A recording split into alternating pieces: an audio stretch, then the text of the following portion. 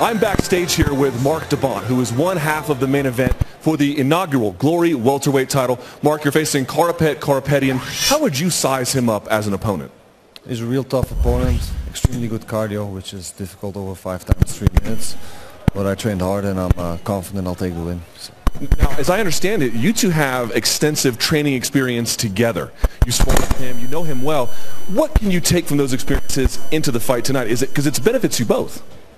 Yeah, I think we'll both come with new things during the match because we don't show everything in training. So, but I think it'll benefit me because I know what I'm up against. And a quick prediction for the main event. I'll win on point. All right, we'll talk to the man he's facing, Karapet later on in the broadcast.